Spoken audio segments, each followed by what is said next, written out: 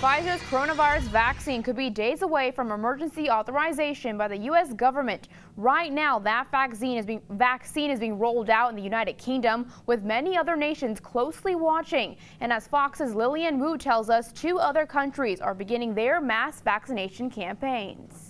The world will be watching this week as the UK begins its COVID-19 vaccine process. About 800,000 doses of vaccine from Pfizer and Germany's BioNTech are expected to be ready on Tuesday. It comes as the UK passes 61,000 deaths.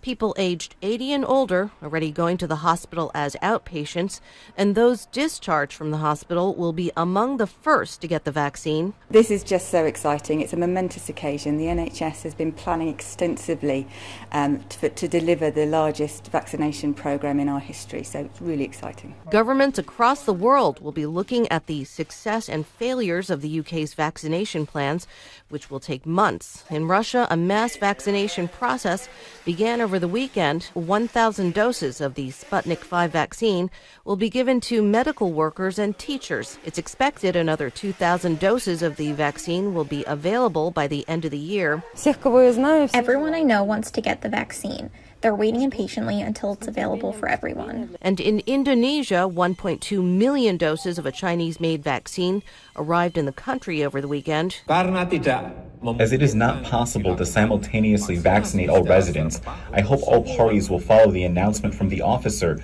who is currently preparing vaccinations. South Korea also marking an uptick in cases, with more than 5,300 added in the last 10 days. Lillian Wu, Fox News.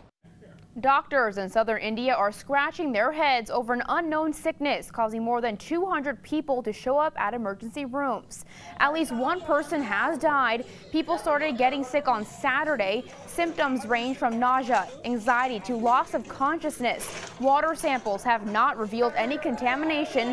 Hospitalized patients tested negative for COVID-19, even though the area is among the worst hit with COVID-19 in India, almost 800,000 cases. India's opposition minister is demanding a full investigation.